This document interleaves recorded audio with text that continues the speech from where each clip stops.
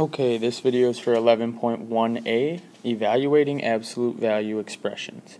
So what we talked about today in class about absolute value expressions is that any of the numbers inside absolute value parentheses, so like these bars, even if they are negative, absolute value is a measure of how far away from zero that number is.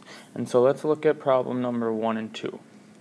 So this is the absolute value of -7, and obviously that number is -7, but we want to think how far away from 0 is that? And the answer is it's 7 units away from 0.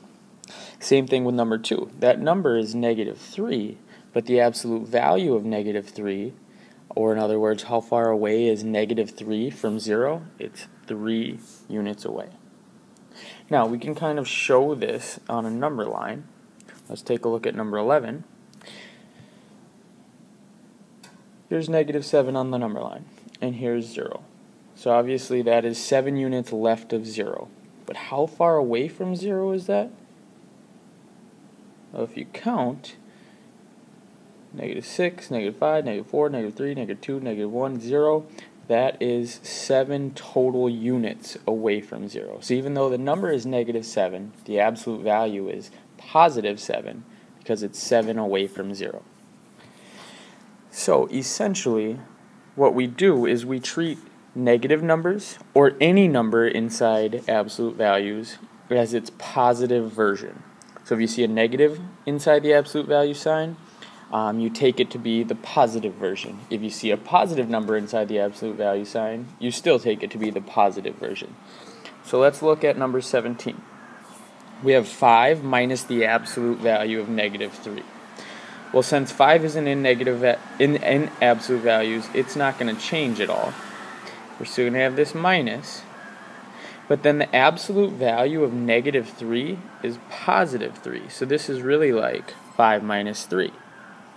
And 5 minus 3 is 2. Let's do a couple more challenging ones on the back. Again, we're going to try to simplify these equations. We take the positive version of any number that's inside the absolute value. So you can see right here that we have 8 and 6 inside this absolute value. So let's do that calculation before we get rid of the absolute values. So 8 minus 6 is 2 plus 8, and the absolute value of 2 is just 2, so we can drop the signs. So now we get 2 plus 8, and 2 plus 8 is 10.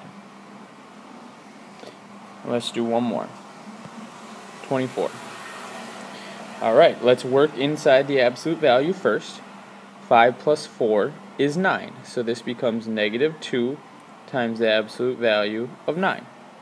Well, the absolute value of 9 is just 9 still, so this becomes -2 times 9, and -2 times 9 is -18.